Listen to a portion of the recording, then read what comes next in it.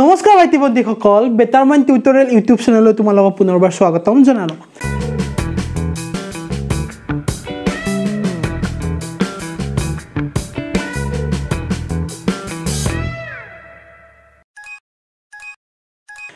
আমি যোৱা ভিডিঅ'ত আমি পঢ়ি আছিলোঁ তোমালোকক পঢ়াইছিলোঁ মই প্ৰতিস্থাপন পদ্ধতি হয় প্ৰতিস্থাপন পদ্ধতি তোমালোকক পঢ়াইছিলোঁ তাৰ কাৰণে মই তোমালোকক এটা কোৱেশ্চন কৰি দিছিলোঁ আজি সেই প্ৰতিস্থাপন পদ্ধতিটোৰে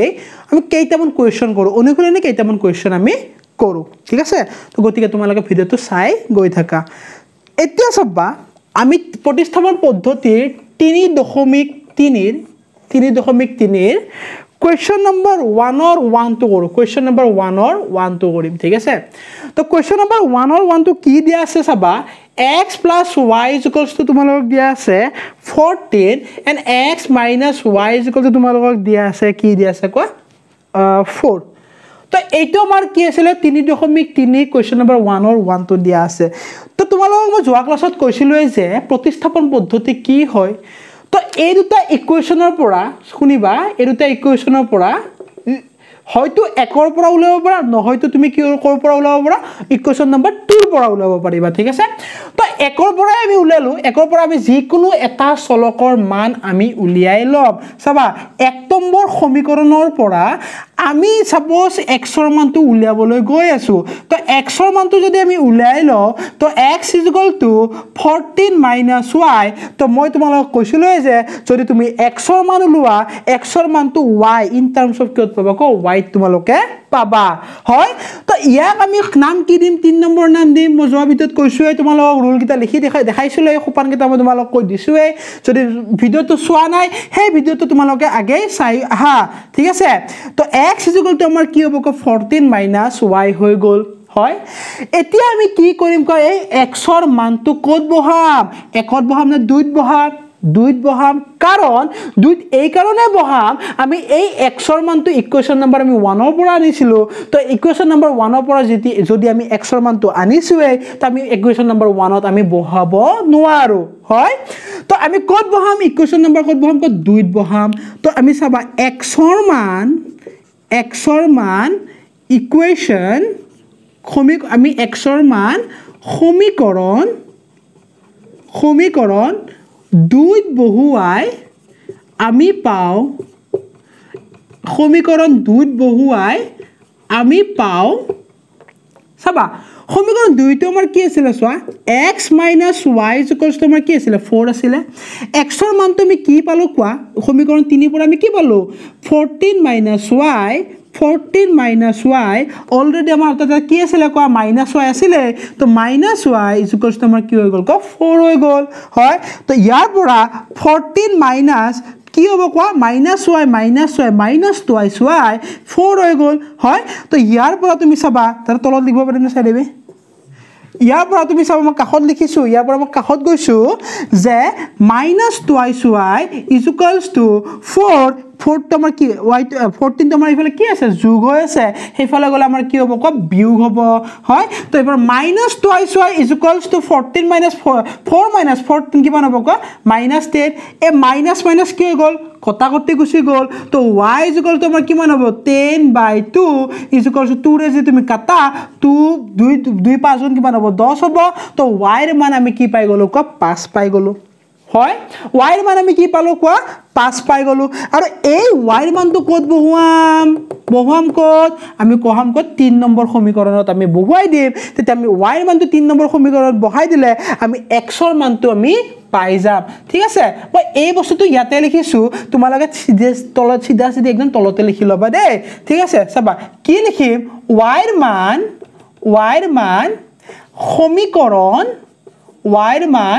সমীকৰণ 3 ত বহুৱাই আমি পাও y ৰ মান সমীকৰণ 3 ত বহুৱাই আমি পাও কাৰ মান পাম ক x ৰ মান পাম x = আমাৰ কি আছিল কোৱা 14 - y তো ওয়াটা y ৰ মানটো বহাই দিয়া 14 - কি হ'ব ক y ৰ মান আমি কি পাইছিলো 5 পাইছিলো 14 - 5 = আমাৰ কি হৈ যাব ক 9 হৈ যাব এনে দৰে আমি কি কৰিব পাৰো কোৱা সমীকৰণ যদি আমি এনসাৰ উলিয়াব পাৰো বা সমাধান উলিয়াব পাৰো যত x ৰ মান আমাৰ কি আহিলে 9 আহিলে আৰু y ৰ মান আমাৰ কি আহিলে কোৱা 5 আহিলে বুজি পাইছা হয় যদি বুজি পাইছা তোমালোকে এই সমীকৰণটো যেটো আমি সলিউশন যেটো আমাৰ সমাধান এই সমাধানটো তোমালোকে ধুনিয়াকে কপিত লিখি লোৱা ওকে ঠিক আছে তো মই এটা তোমাৰ নেক্সট কোৱেশ্চনটো লৈ তোমালোকৰ আগবাঢ়ো ঠিক আছে 1 ৰ 2 নম্বৰ 3.3 ৰ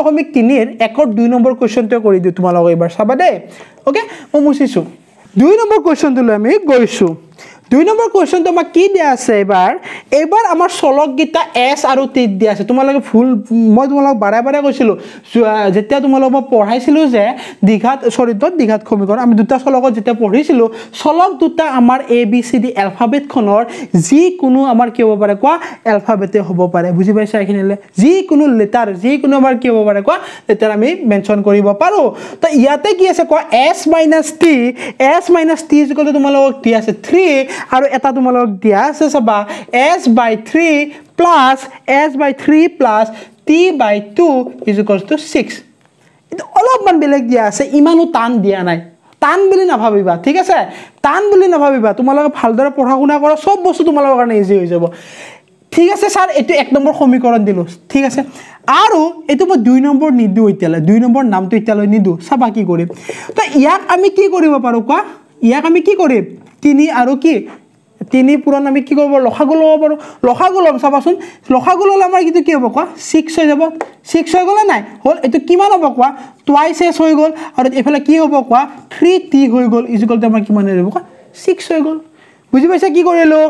আমি লখাগু ললো 3 দুগুণ 6 হৈ গল তো এফালে কি হৈ গল টুৱাইস s হৈ গল এফালে আমাৰ কি হৈ গল 3t হৈ গল প্লাস ইকুয়াল টু আমাৰ কি হৈ গল কোৱা 6 হৈ গল হয় এটা a6 টো আমি এফালে পূৰণ কৰিম এফালে পূৰণ কৰিলে আমাৰ কি হ'ব কোৱা twice s plus 3t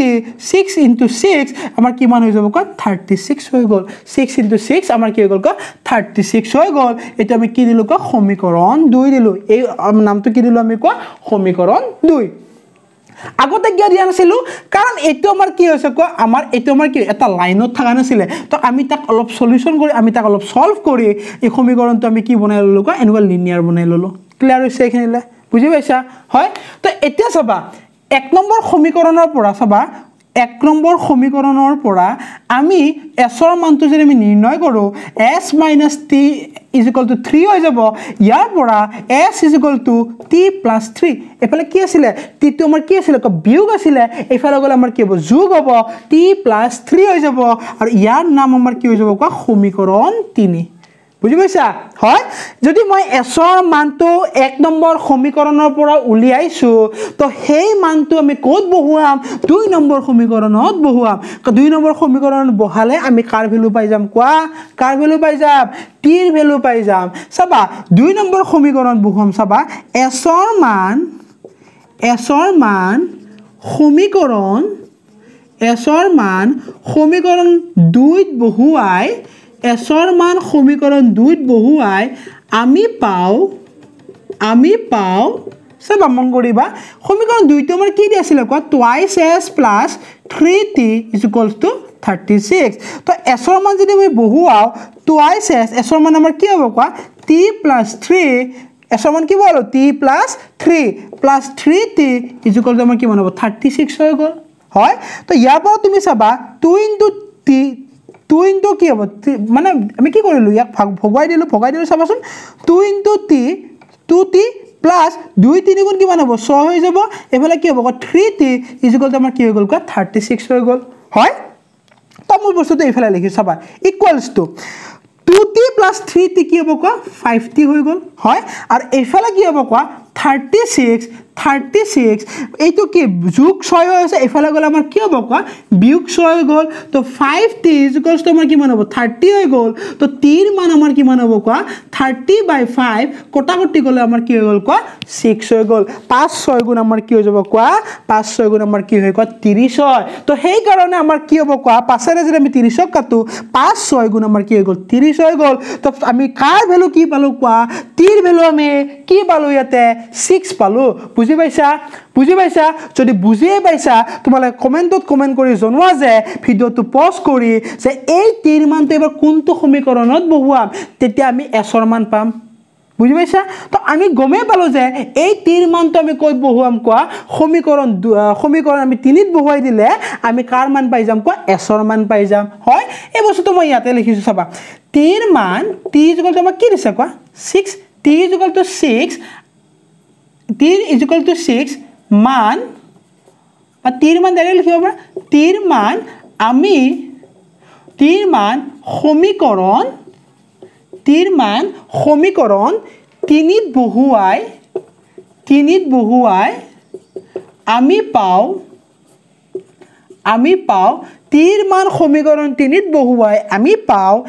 s = আমাৰ কি আছিল কোৱা t + 3 আছিল টিৰ মান আমি কিমান পালো কোৱা 6 + 3 = আমাৰ কি হৈ যাব কোৱা 9 হৈ গল তো আমি সমাধান দুটা আমি কি পালো কোৱা s = 9 আৰু 3 = আমি কি পালো কোৱা 6 পালো বুজি পাইছা তোমালোকে এই বস্তুটো নোট কৰি লোৱা ঠিক আছে হয় তো যদি বুজি পাইছা তোমালোকে বাকি কেইটা কৰিবলৈ তোমালোকে কি কৰিবা কোৱা ট্ৰাই কৰিবা হয় তো মই এতিয়া 2 নম্বৰ সমীকৰণ যেটো আমাৰ অনুশীলনী 3.3 2 নম্বৰ কোৱেশ্চনটো আছে সেই 2 নম্বৰ কোৱেশ্চনটোলৈ অলপ আগবাঢ়ো একো টান কোৱেশ্চন নহয় তোমালোকে খালি চাই লোৱা আৰু কোৱেশ্চনটো তোমালোকে কৰাৰ আগতে একবাৰ পঢ়ি লবা ঠিক আছে চাবা এটো লিখি লবা হয় চাবা আমি এতিয়া 2 নম্বৰ কোৱেশ্চনটোলৈ আগবাঢ়িছো 2 নম্বৰ কোৱেশ্চনটো মই লিখি লৈছো বৰ্ডত ঠিক আছে কি দিছে চাবা 2x + 3y = 11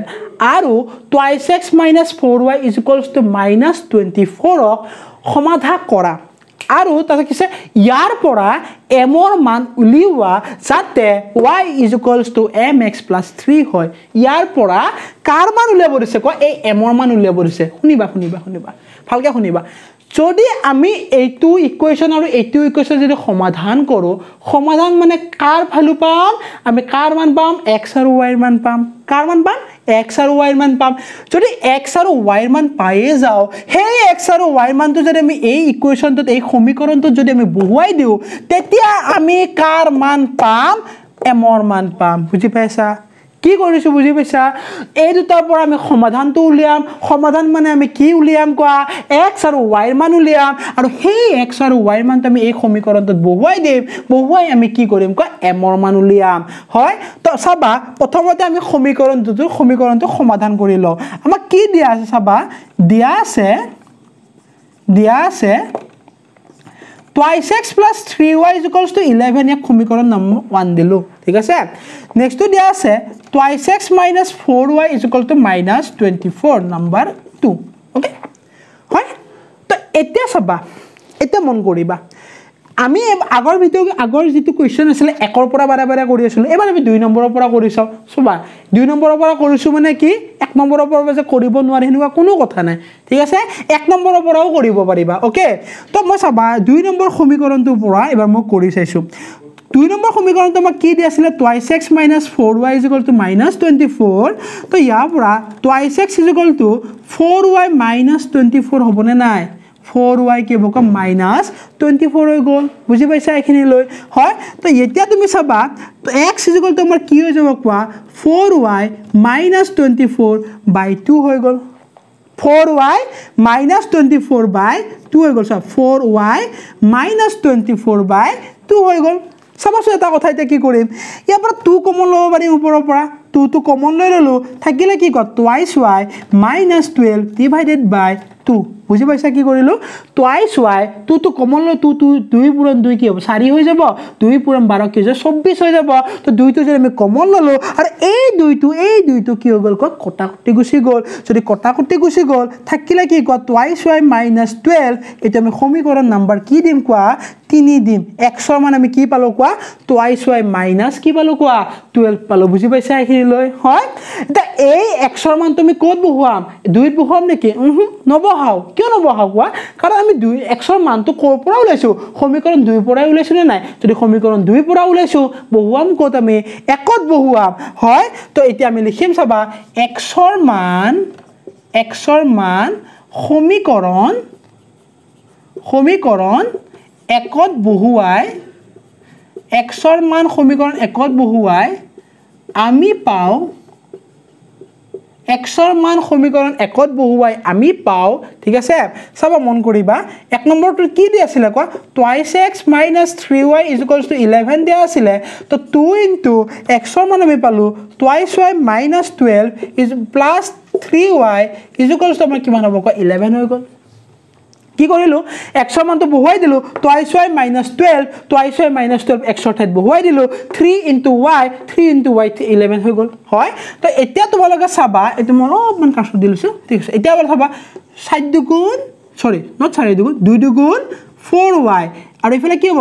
12 24 থাকিলে হয় 12 দুগুণ 24 ইফালে কি থাকিলে ক 3y ইফালে কি থাকিলে ক 11 থাকিলে হয় ঠিক আছে এখিনিলে তো এতিয়া চাবা 4y + 3y কিমান হ'ব 7y হৈ গল 24 টো যদি ইফালে গুছি যায় কিমান হ'ব 24 + 1 11 হৈ যাব না নাই 24 plus কি হৈ যাব কোৱা 11 হৈ যাব হয় তো ইয়াৰ পৰা তুমি চাবা 7y = 24 plus 11 ইমান কি হ'ব 5 হৈ গল আৰু 2 plus 1 কি হ'ব 335 হৈ গল হয় তো ইয়াৰ পৰা y ৰ মানটো 35/7 কটাকটি গলে আমাৰ কি থাকিলে কোৱা 7 5 গুণ 35 তো y ৰ মান আমি কি পাই গলো কোৱা 5 পাই গলো y মান আমি কি পালো y মান আমি কি পালো কোৱা 5 পাই গলো আৰু এই y ৰ মানটো কত বহুৱাম এবাৰ কোৱা সমীকৰণ আমি কত বহুৱাম 3 ত বহুৱাই দিম সমীকৰণ 3 ত বহুৱাই দিম কাৰ মান পাই যাম কোৱা x ৰ মান পাই যাম সমীকৰণ 3 ত বহুৱাই দি কাৰ মান পাম x ৰ মান পাম তো চাবা মই এটা লিখি আছো y ৰ মান সমীকৰণ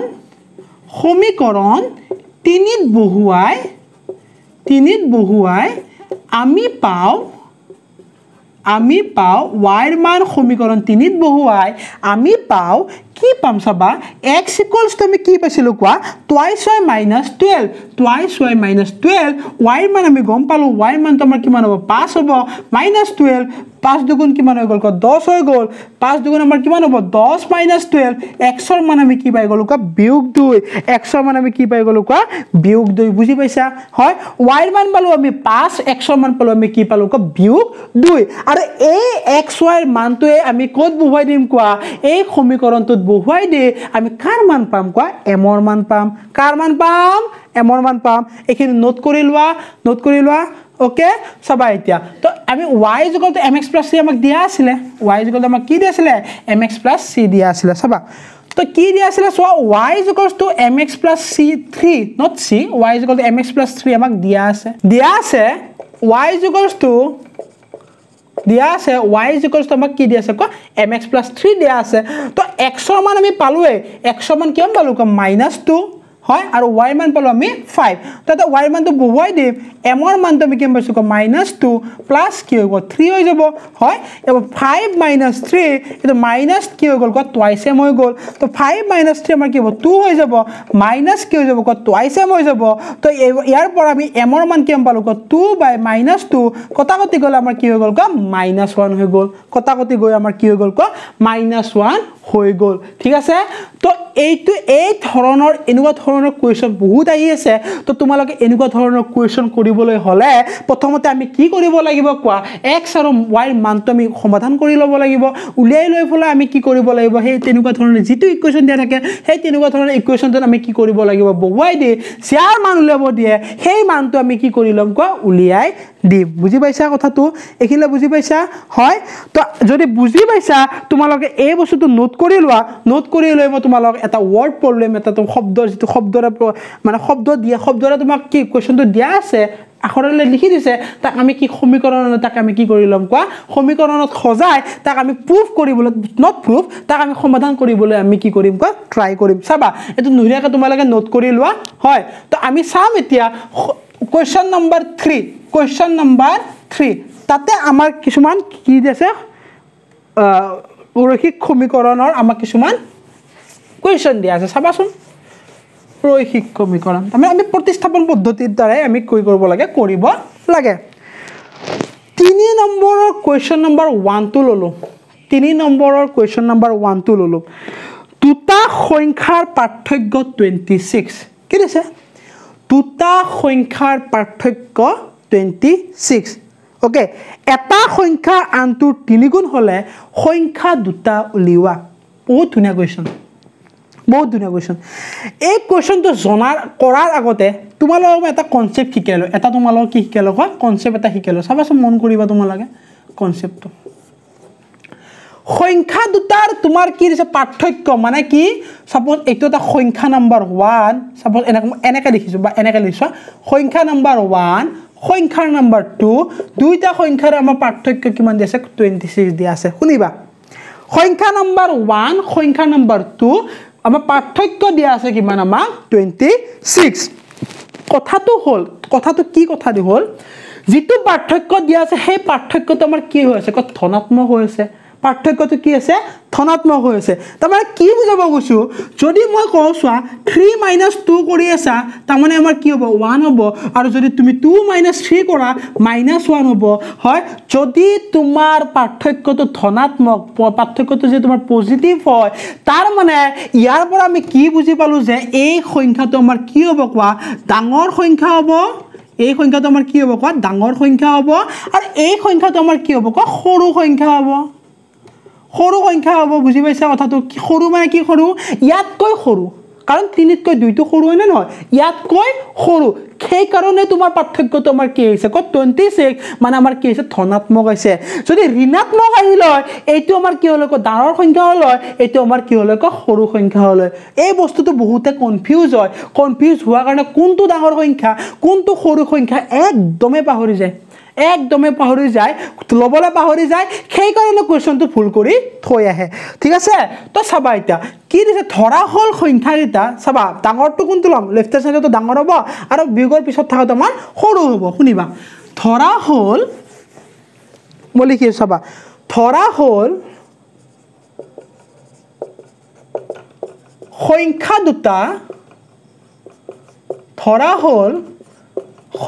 দুটা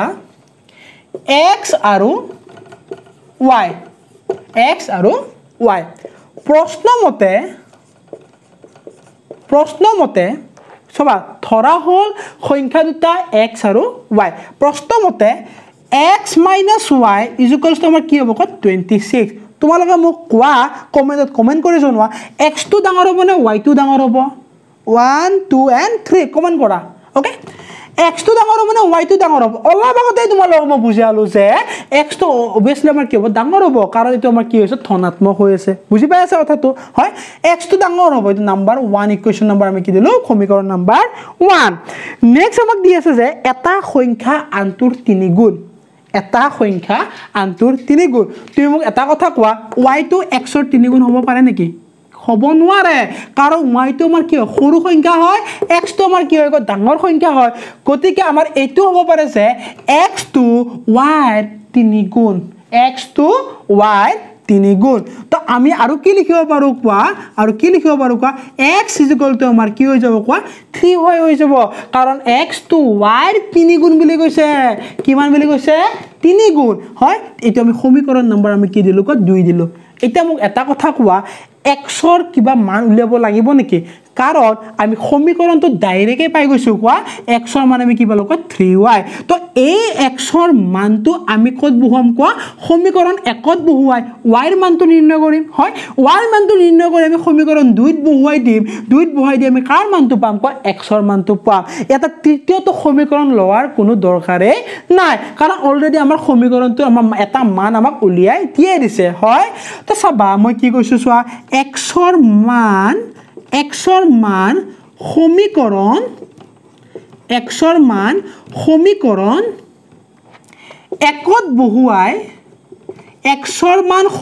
একত বহুৱাই আমি পাও যে কি আছিল চোৱা x - y =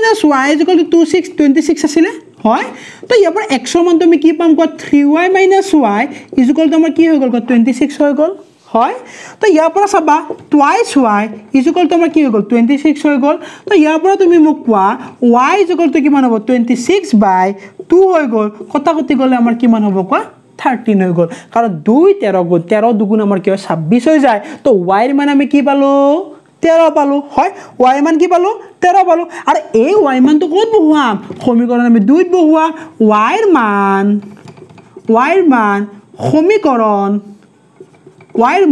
সমীকৰণ 2ত বহুৱাই y এৰ মান সমীকৰণ 2 ত বহুৱাই আমি পাও কি পাম চাবা x equals to 3 into 13 কাৰণ y মান কি পাইছো 13 পাইছো হয় 3 পূৰণ 13 কিমান পাম ক 39 তো 39 তো আমি সংখ্যা দুটা কি পালো কোৱা এটা সংখ্যা হল আমাৰ 39 আৰু এটা সংখ্যা আমাৰ কি হল কোৱা এটা সংখ্যা আমাৰ কি হল ক 13 হয় আৰু তুমি বিয়োগ কৰিছাচোন 39 পৰা 13 বিয়োগ কৰা 9 পৰা 3 গলে কিমান হল 6 হল 3 পৰা 2 গলে কিমান হল 26 মিলি আছে নাই বুজি পাইছা নাই তুমি এনেকৈ এনসারটো কি কৰিব পাৰা কোৱা চেক কৰিব পাৰা ঠিক আছে হয় তো আজিলৈ এই ভিডিওটো আমি কি কৰিলো কেইটামান তোমালোক প্ৰতিস্থাপন পদ্ধতি কিছুমান মই কেইটামান কোৱেশ্চন কৰি দিলো হয় আৰু ইয়াৰ আগৰ ভিডিওত মই তোমালোক আৰু প্ৰতিস্থাপন পদ্ধতি কেইটামান কোৱেশ্চন কৰিবলৈ ট্ৰাই কৰিম আগতে মই তোমালোক পদ্ধতি কেইটা শেষ কৰি লও তাৰ পিছত আমি অনুশীলনটি এটাৰ পৰা এটালৈ আমি কৰি গৈ থাকিম ঠিক আছে হয় যদি আজি ভিডিওটো তোমালোক ভাল পালা তোমালোক কি কৰিবা ক বন্ধু বৰ্গৰ মাজত তোমালোক কি কৰি দিবা শেয়াৰ কৰি দিবা ঠিক আছে বন্ধু বান্ধৱীৰ লগত শেয়াৰ কৰি দিবা দে ঠিক আছে হয় আৰু আমাৰ চেনেলটো নতুনকৈ যদি চাই আছা আমাৰ চেনেলটো তোমালোকে সাবস্ক্ৰাইব কৰি থবা তোমালোকৰ কাৰণে আমি কিবা কি প্ল্যান কৰি আছো সেই প্ল্যানগুলো আমি মানে কি প্ল্যান কৰি আছো তোমালোকে লাহে লাহে পাবা বস্তুবোৰ হয় প্ৰিভিয়াস ইয়াৰ কোৱেশ্চন পেপাৰ কৰাম বহুত কিবা কিবি ভাবি থৈ দিছো আমি যদি আমি সাকসেস হও তো তোমালোক মানে এই বস্তুটো যদি আমি কৰিব পাৰো তো তোমালোকৰ কাৰণে সুবিধাজনক হ'ব গতিকে আমাৰ চেনেল তোমালোকে কি কৰিবা ক সাবস্ক্ৰাইব কৰি থৈ দিবা আৰু যদি ভিডিওটো সঁচাকৈ ভাল পালা তোমালোকে এটা কি কৰি দিবা ক লাইক কৰি দিবা হয় আৰু তোমাৰ নোটিফিকেশন বটনটো তোমালোকে দবাই থাকিবা ঠিক আছে দবাই থৈ দিবা আজিলৈ ইয়াতে সামৰণি মাৰিছো বাই বাই